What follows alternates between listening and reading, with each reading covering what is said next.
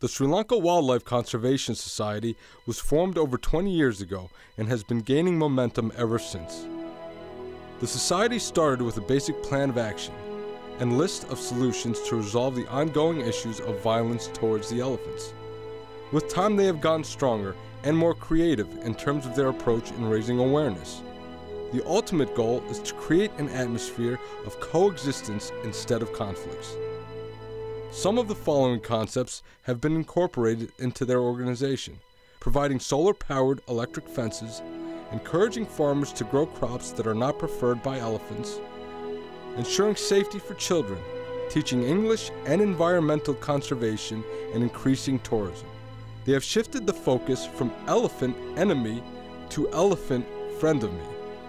Through these efforts, the society is striving to prove that elephants can be beneficial to the people.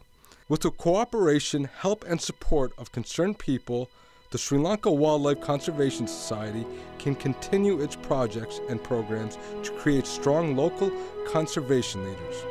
There are solutions to the problems, but resources are critically needed to make them work. The main thing is to generate more support in the way of funding to continue these efforts to make them work.